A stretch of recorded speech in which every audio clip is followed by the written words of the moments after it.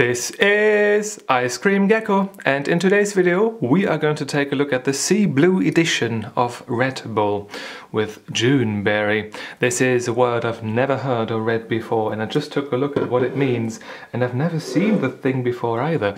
It's a Felsenbirne, a rock pear, a Saskatoon, and that really sounds like something straight out of Star Wars. But I just found this at my local Globus on sale. I'm not going to say how much it costs because it's pretty much irrelevant. They're all overpriced anyway, and it doesn't really matter. We shouldn't buy this in the first place, but I got one anyway. So it looks fine. It's got like one of these, the shade of blue that we have here reminds me of sunscreen bottles. I do like these, and that is quite alright for me. Pause if you want to take a look at what is written here on the back. It is of course in German and not all that easy to read because it's written on this cylinder. Pause if you want to take a look at the ingredients list right there and all the vitamins, I guess.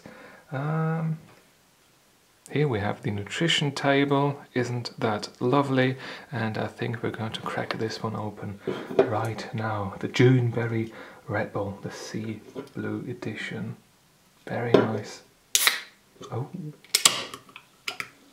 I've got a nice fizz, a nice crack.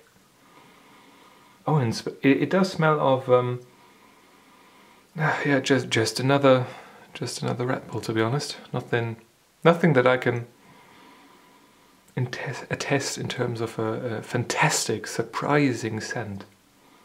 It does smell a bit different. Not as artificial as usual. It's got a nice fruity hint in that scent that I've never really had quite like that before. There is a hint of strawberry. No, cherry. One of these like cherry lollipops, these small ones. A bit of that in terms of scent. Yeah, scent-wise it's fine. It does seem to develop a bit further when it warms up and you have that gas making its way into your nose. Okay, I'm taking the first sip now. Wonderful.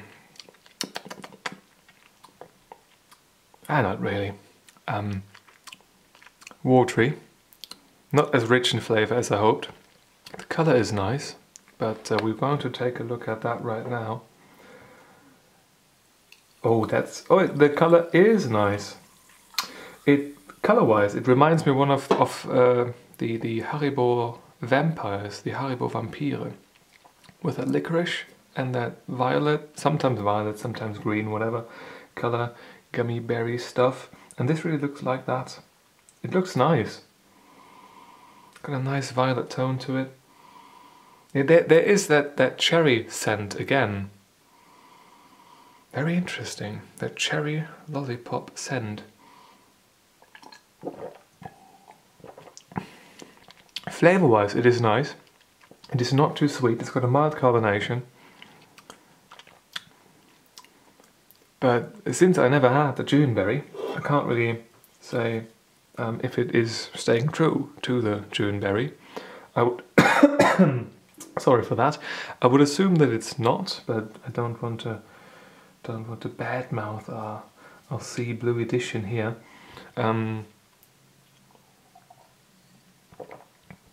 It could be a bit richer in flavour, but it does taste a lot less artificial, a lot less cheap than many of these other special editions taste like.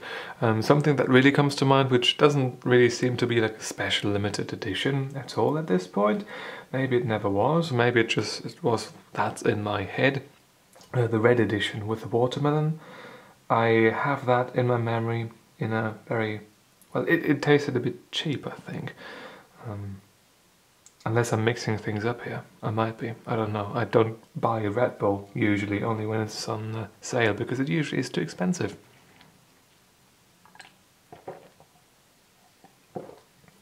No, I can't really say what it tastes like, because I never had the Juneberry, as I said, but it does taste nice. Not too artificial. It does have a